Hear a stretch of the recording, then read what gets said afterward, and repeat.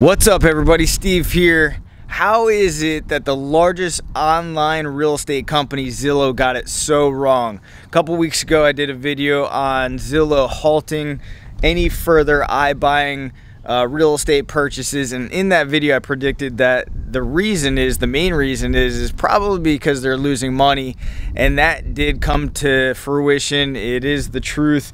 Essentially Zillow has about 7,000 homes in their inventory, some that they're still in contract to purchase on, and they are in a desperate need to basically fire sell these properties. Even though the CEO says that they're not in a fire sale position, it truly sounds like that they are.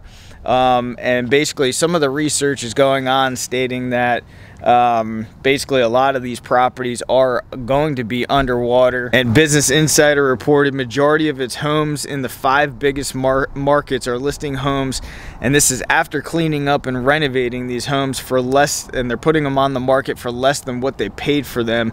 They estimate a loss of about $30 million, and you know, if the market continues to go down in certain markets, obviously that is going to be a greater loss than they're anticipating as well.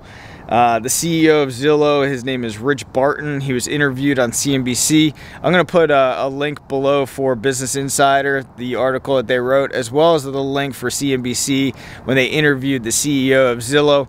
And look, the CEO of Zillow just can't come out and say, you know, we're losing a bunch of money on real estate and the real estate market is shifting, because if he's got a lot of power in the real estate community, the real estate world, and if he were to do something like that, it could have devastating consequences from just one individual talking about real estate in a negative way. So he's very cautious in terms of how he's presenting himself in that interview. Again, take a look at that interview below. In the interview, the gentleman asked, is this an admission of a full-scale admission to not go into that business? And he really kind of dodged the question, and he said that, you know, there's other people that may have told him that it's not necessarily the best idea to go into this business. He said that they're anticipating a 25% layoff. And I don't know if it's specifically within that division, within the acquisition division, or if that's across the board, across the entire company, but their stocks have gone down as well. He stated that it's a necessary decision.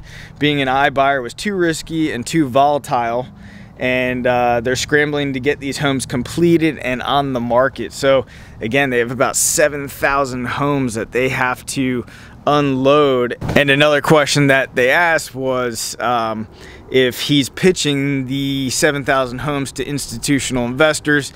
He kind of dodged that question as well. I assume he is, but I think a lot of hedge funds and other institutional investors are looking at it like, why would we even buy this portfolio of homes if, you know, they are underwater, and not necessarily, you know, buying it at a discounted deal or a fair market deal for that matter.